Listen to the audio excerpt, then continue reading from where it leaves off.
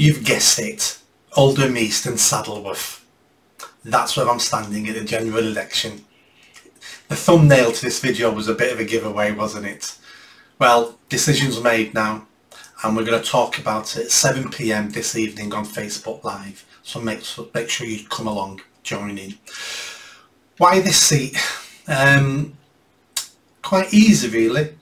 The people of Oldham and Saddleworth voted for me in a mayor election at twice the numbers anywhere else in Greater Manchester. They stood by me. So because they stood by me for mayor, I'm going to stand by them. Because they've got huge problems in Oldham. Just look at the council. I've said for a year and a half now, Oldham Council is the most corrupt council in Greater Manchester. The leader's car got firebombed a couple of years ago. The leader's so-called boyfriend is a serious career criminal. There's a big cover-up over the grooming gang scandal. The people of Oldham and Saddleworth deserve better. And I'm going to try to be better. And I'm going to try to be the MP they need.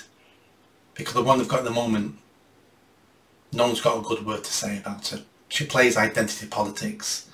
She jumps in bed with anybody just to get votes. It's not good enough. But hey, I've made my decision now.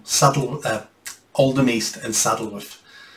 And if you're at the Whit Friday event in Saddleworth tomorrow, let me know because I'm spending all day there. So come and say hello. I'm going to be in Delft in the morning, and then the rest of the day I'm not sure where I'm going to watch the bands, but I'm going to be there all day. So I'll be doing it on social media. So I happen to be in the area where you happen to be. Make contact and let's try to meet up and have a chat while we watch the bands. So I'm open to invitations for tomorrow, which is Friday. Okay, some of you guessed where I was going to stand. I've had offers from everywhere. Stockport, Bury, Wigan, Tameside, Wythenshawe. I've had lots and lots of offers of people saying, please come to my area. I'll vote for you. I'll work with you. I'll work for you. I'll volunteer for you. So I'm putting a plan together now. I'm going to need lots of volunteers. I'm getting a website developed where people can fill a form in there if you want to volunteer. I'm going to need a grassroots army now. Debbie Evans is beatable in this seat, and let's see if we can beat her. The election can be called any week now, any month now. So I've got to pull my socks up, get some work done, get into that area, make sure people know who I am. They can ask me questions, invite me to meetings. But come along to Facebook Live this evening, 7 PM. Let's have a chat. See you later.